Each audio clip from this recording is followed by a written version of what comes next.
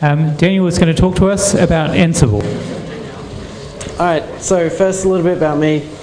I work at realestate.com.au. We manage 2 data centers and a whole lot of cloud services, and we try to sell houses with them. You can find me on the various contact details there, and that's all I'm going to say about me. Alright, Ansible. Ansible's designed to kind of replace Puppet, Chef, Capistrano, those sort of tools, and to make them a lot easier to use. So Ansible's config management is basically a simple YAML, and it's basically a bunch of YAML lists that you use to define things. And one of the main goals is you should be able to use it within 15 minutes of installing it. That depends, but it's mainly that way. One of the other things is you don't have to install anything on the host you're managing unless it doesn't have Python. If you have Python 2.6, that's it. That's all you need. If you have Python 2.4, you need to install Python simple JSON module, and then you're good. On the managing host, you need Python 2.6, and you need a whole bunch of other modules, but most distributions will have those as dependencies, and you won't care. And one of the other things is, instead of having some crazy authentication scheme that uses certificates and requires it basically just works on top of SSH, which means if you already have SSH set up and you have like a shell host that has keys to get to all your other boxes or some kind of Kerberos system, it'll just use that and it'll work fine. Ansible is designed to do config management and do deployments and do ad hoc management tasks that you may need to do. So it has a whole basically bunch of features. Sometimes that feels a little wrong, sometimes it feels perfect. And one of the other things is it tries its best to be idempotent. You can write Ansible playbooks that aren't idempotent and will do the same thing over and over again. But most of the time the system should be left in the same state, and if you run it again you should see no changes. So I'm going to do a demo and hopefully it will work. So basically I've got a virtual machine running over here, which is still up luckily. And I'm going to show you basically how to use Ansible on the command line for ad hoc style tasks. So Ansible, and the host is just named host, and I've already added it to my hosts file, and I've added it to the Ansible configuration, which basically just lists a bunch of hosts and what groups they're in. So what I'm doing here, I'm running the command module, and I'm going to tell it to cat, etc., red hat release. Because I haven't installed keys on this box yet, I want to tell it that it needs to run as root and that I want it to ask me ask for a password.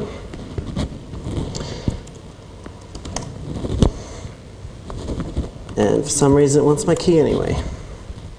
And there we go. There's the Red Hat release file. So one of the other parts of Ansible, if you've used Puppet and Chef, you may know about Factor or Ohi. Ansible includes one called Setup, and it returns its data.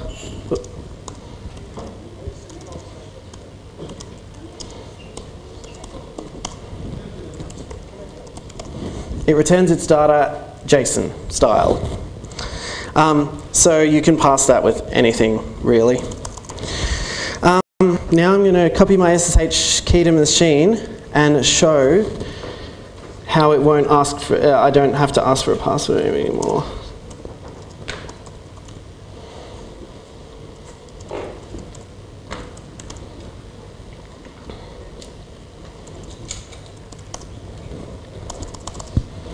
Alright, so now I should be able to run the setup module without any arguments. Ta-da! And finally, Ansible lets you group a whole bunch of commands together for, say, a deployment, or basically just to config manage the machine. So this is the format it uses. It's a YAML file. The 3 dashes at the start give that away. You can optionally name it, but names pretty much everywhere are optional. Names help if you want to refer back to them later. So we list the host this run on, which is just our host. We tell it we want it to install Apache with yum. And when it installs Apache, we want it to notify the restart Apache named handler. So if we go down the bottom, there's a bunch of handlers here. One's named restart Apache. There's a whole bunch of others. And essentially what we're doing is installing Apache, copying across a config file, installing an index, copying across a GIF, enabling port 80 on our firewall, checking that IP tables or configuring it to start, doing the same thing for Apache, and that's it. So our Ansible playbook is the command we use to run playbooks, and I should just be able to run it like that. The install of Apache is going to take a little bit because it has to talk to Fedora repos or Red Hat repos. So any questions while this happens? No? Yes? Does it work well with SE Linux? Does it work well with SE Linux? Yes, it actually includes a whole lot of modules that can handle SE Linux contexts and setting files with different contexts and stuff. So there we can see it's installed it, set everything up, restarted Apache, and we should be able to, should have pre-started Firefox.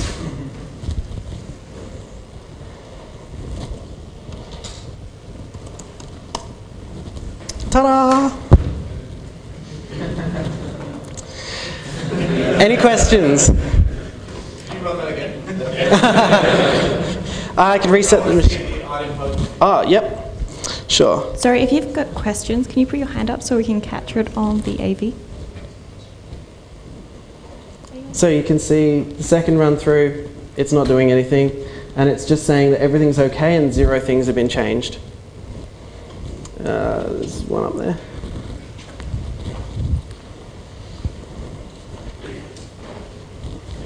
So I think I saw in your playbook that you defined, or a spot where you could define multiple hosts. Yes, so you can, so the hosts line here accepts either comma-separated hosts or it accepts group names. I haven't really gone into groups because it's a little bit of a complex topic. How well does it run in parallel if you had a lot of hosts? Yeah, so if you run it in parallel, it goes to each host. So for each step you do, it goes to each host and does that step at the same time, and then it waits for them all to finish and then continues with the next step.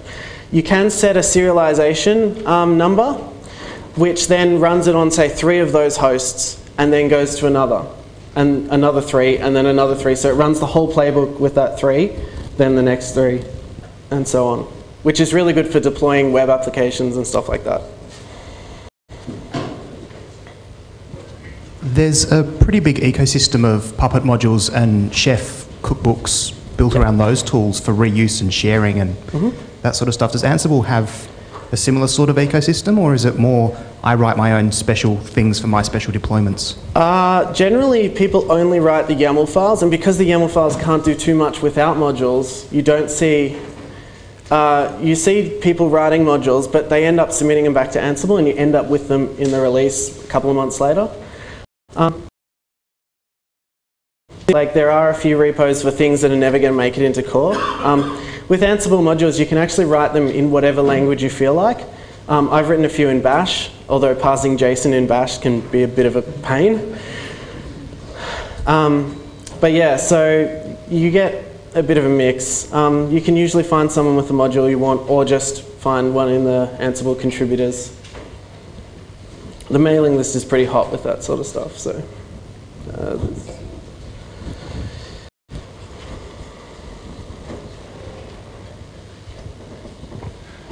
Is there any concept of delegated administration from the central server? So if you've got 10,000 machines you want to send out to? Or, yeah, so each task here can also take a keyword like name, action, notify. It can take one called delegate to, which is basically the host name you want to run that on. If you give it local, it'll run it on the local host without actually SSHing anywhere. And so you can control things like netscalers or load balancers. Is there any possibility of setting to a host file, making sure it's the same across everything? Yeah. So if you basically wrote a playbook with the hosts here and put either all, which is the keyword for every host, or just put a list of all the hosts you want it to be the same on, and then here you add a copy thing that copies that host file out, it will copy it out to every single host.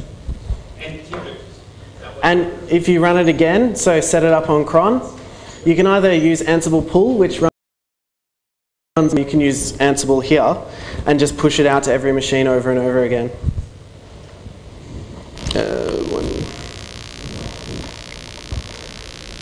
With your playbooks, how do you manage that? Do you have a playbook for your entire infrastructure, or do you have a playbook per machine or playbook per task? It's really however you want to do it. Most of the time I've been doing it by running, having a playbook for each service I manage, and then having all the machines in that list. So I've had one for web applications, one for named and stuff. But I've seen a few people do it host-based. They create a playbook for each host, that sort of stuff. It's really flexible, and you can include other playbooks from playbooks, so you can have a whole lot of reuse and fanciness. Okay. I think I'm out of time anyway, so.